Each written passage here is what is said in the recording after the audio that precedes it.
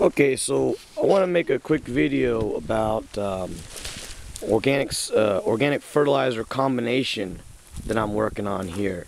So what we got here is decomposing organic matter in water, wood ash left over from the stove, urine, and coffee. So mixtures of very rich material, rich in nitrogen, rich in minerals, pHs ranging from high to very low in the wood, or very high in the wood ash and very low in the coffee and urine. So what I'm going to do is I'm going to mix all these together and dilute it 10 times with water. So 10 parts water is going to be added. So this is going to be a pretty big container of material, of organic fertilizer. And then I'm going to add it to the garden here.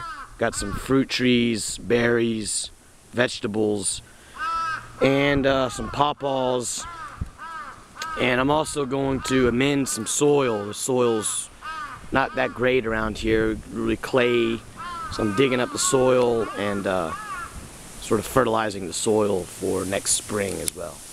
So we'll see how it goes. I'd appreciate any sorts of comments or advice on this particular fertilizer combination that I'm working on. Thanks.